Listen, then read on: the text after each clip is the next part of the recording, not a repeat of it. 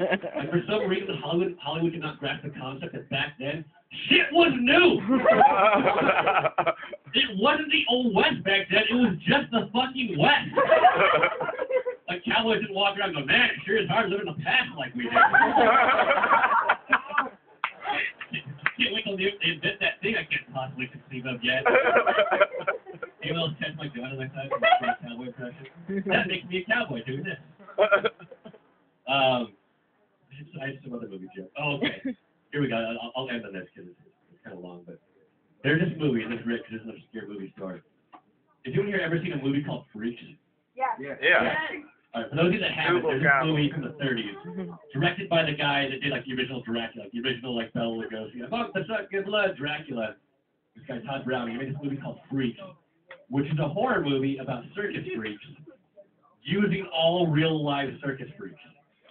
They've got like a bearded lady and a two-headed girl and a fucking like a human torso and a bunch of pinheads. Like you guys don't even know what pinheads are. They're not a thing anymore. Like we don't have them anymore. Like once they stopped giving pregnant women asbestos, like we stopped having pinheads. But they're mentally challenged people who like they only grow hair, like they have a kind of cone-shaped head.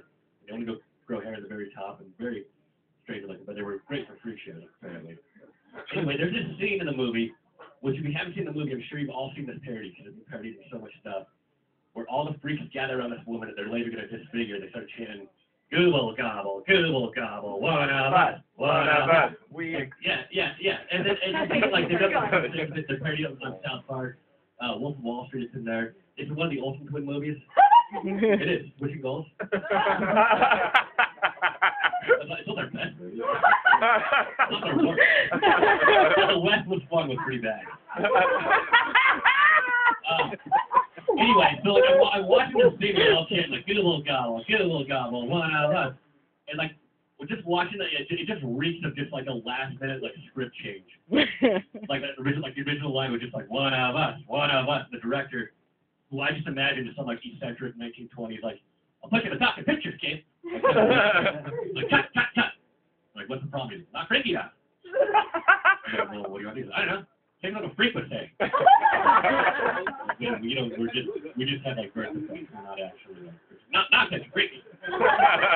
Things like, I don't know, gobble gobble. We just never did. Show you what's freaky. Damn.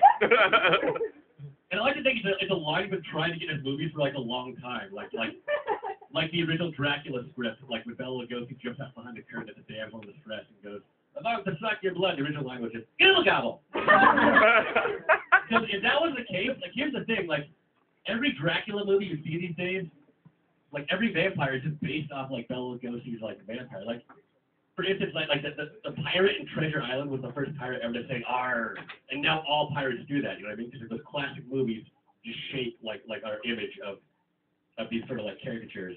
And so, had that line been in the original Dracula, we'd have movies these days where like a closeted gay, sparkly faced vampire like creeps up behind this girl that he's about to perform statutory rape on. Like leaves her ear and just goes, "Get it out!"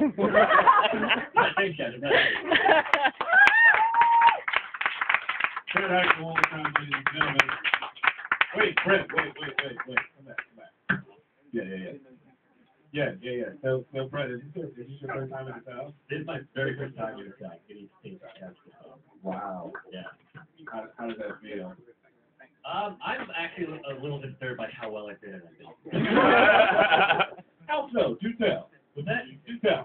What happened to make you Last night at the open mic, like I wrote like I'll just do like my clever, witty fucking jokes and hipsters like in New York, and then I watched like 5 comics, and I just crossed off my whole set. And I looked at the list of all my old jokes, and I was like, oh, I love these ones, but people find them too offensive.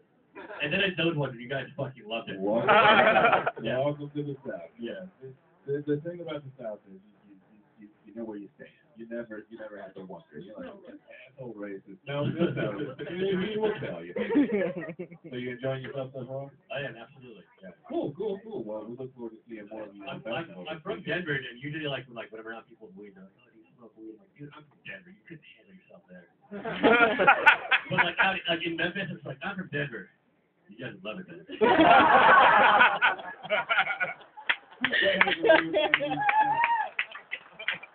All right, ladies and gentlemen.